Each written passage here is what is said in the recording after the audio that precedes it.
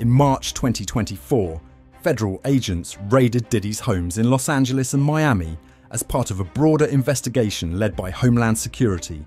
The investigation stems from serious allegations including misconduct, trafficking, and a $30 million lawsuit filed by an ex-girlfriend. Agents seized electronic devices and documents, aiming to gather digital evidence. Diddy's legal team called the raid an unnecessary witch hunt, as no arrests were made.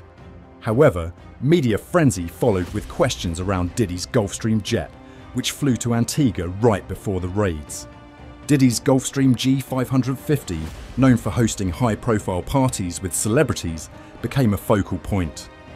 Authorities suspect the jet may have been used for questionable activities, and electronic devices from the plane were confiscated. Speculation arose that Diddy might have fled to Antigua, a location known for its tricky extradition agreements, fueling rumours of evasion. Celebrities like Justin Bieber, Leonardo DiCaprio, and Usher have been connected to Diddy's lavish jet parties. Reports suggest these gatherings involve more than just socialising, raising suspicion about Diddy's elite lifestyle and inner circle. As the investigation unfolds, many celebrities have distanced themselves, intensifying rumours about deeper layers of misconduct within these gatherings. 50 Cent has leveraged Diddy's legal troubles through relentless trolling, keeping the drama alive on social media.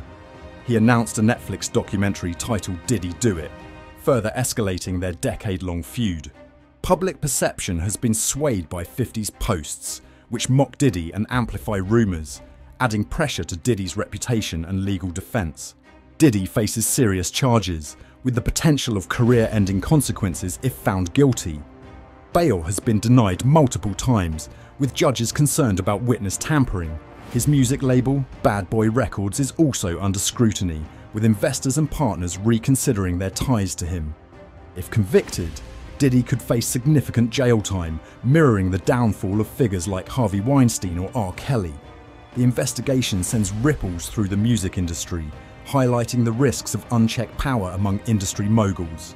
This unfolding saga showcases the intersection of wealth, power, celebrity influence, and legal accountability.